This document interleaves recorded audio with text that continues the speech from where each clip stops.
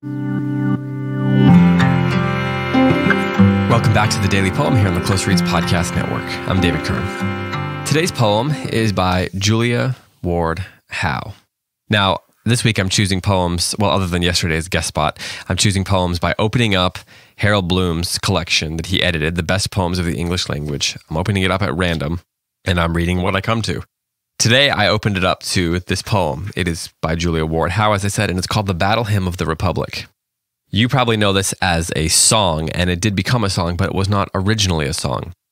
So I'm going to read the poem, and I'm not going to sing it. I'm going to actually read it, and then I'm going to share a few comments with you that Harold Bloom had about this poem in the collection, and then I'll read it one more time. So here it is, Julia Ward Howe's Battle Hymn of the Republic.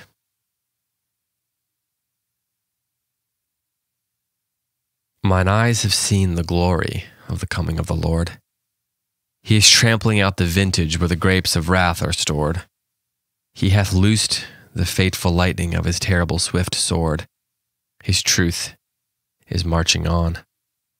I have seen him in the watchfires of 100 circling camps. They have builded him an altar in the evening dews and damps.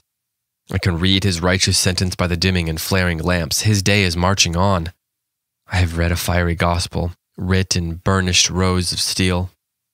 As ye deal with my contemners, so with you my grace shall deal.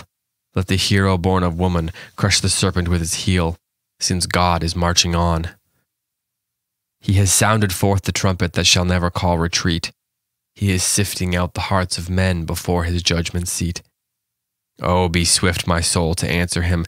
Be jubilant, my feet. Our God is marching on. In the beauty of the lilies, Christ was born across the sea, with a glory in his bosom that transfigures you and me.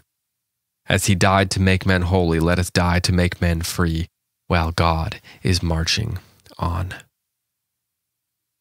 So I was thinking, it's kind of, there's nothing, there's no patriotic holidays going on right now. I could have read it on the 4th of July, I suppose.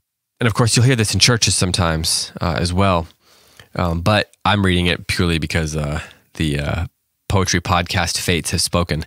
But I did want to share with you the comments that Harold Bloom had about this poem. He writes, quote, "The Battle Hymn of the Republic was the all but official anthem of the Northern Army in the Civil War. Sung to the same tune and in alternation with John Brown's Body, it inspired the ultimate, overwhelming Union victory over the outnumbered South. Quite aside from this, it is a superb poem, a popular creation equal to all but a few contemporaries, Walt Whitman and Emily Dickinson among the exceptions. Born into a wealthy New York City banking family, Julia Ward married Samuel Gridley Howe and joined him in the abolitionist cause. They moved to Boston and became the center of its anti-slavery movement. Julia Ward Howe's poetry is copious, but ignites only in the Battle Hymn, published in the Atlantic Monthly in April 1862 and immediately taken up by the Northern forces in public. In her later years, she became prominent in feminism, world peace movements, and prison reform, spending her last 30 or so years on those endeavors," end quote.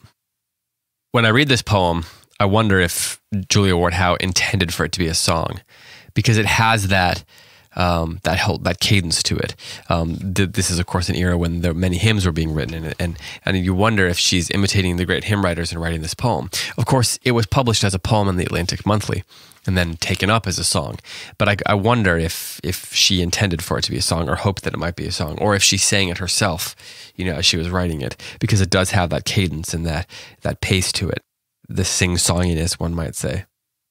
There is a very specific structure to it. You got lines ending with stored and sword, camps, damps, lamps, deal, heel, retreat, seat, see, me, free, and so forth. And then, of course, every line ends with, is marching on. His truth is marching on. His day is marching on. Since God is marching on. Our God is marching on. While God is marching on. So you definitely get some thematic repetitions within the formal structure that she's playing with, or that she's employing. And then, of course, that formal structure also is what makes it a song.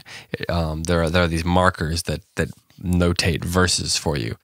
And you can see that she has a lot of skill here, and then she's read the Bible, certainly there's a lot of scriptural references over and over again. But there's also just some great images. Loosing the fateful lightning of the terrible swift sword. That could be straight out of the Iliad. The watchfires of 100 circling camps. Again, that could be the Iliad. Sounding forth the trumpet that shall never call retreat. Again, it could be the Iliad, right? Sifting out the hearts of men before his judgment seat. That sounds like it could be the Iliad or the Odyssey, the relationship between the gods and the men in that book. But then, the last bit, the last stanza to me does not sound as much like the Iliad. In the beauty of the lilies, Christ was born across the sea, with a glory in his bosom that transfigures you and me.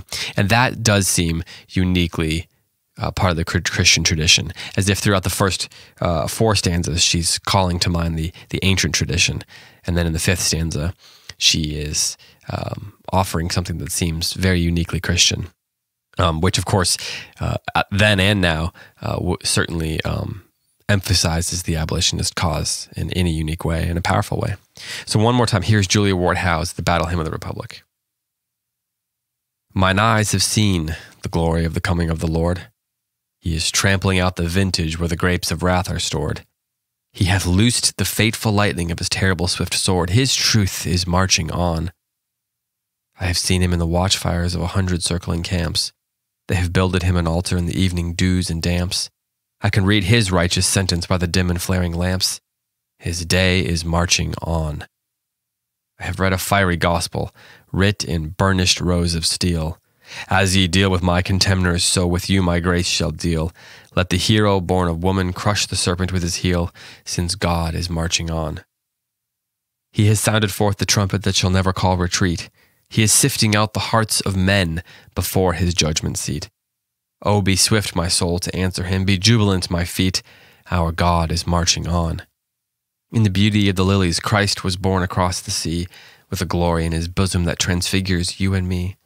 As he died to make men holy, let us die to make men free, while God is marching on. This has been the Daily Poem. Thanks so much for listening. Be back on Monday with another poem for you.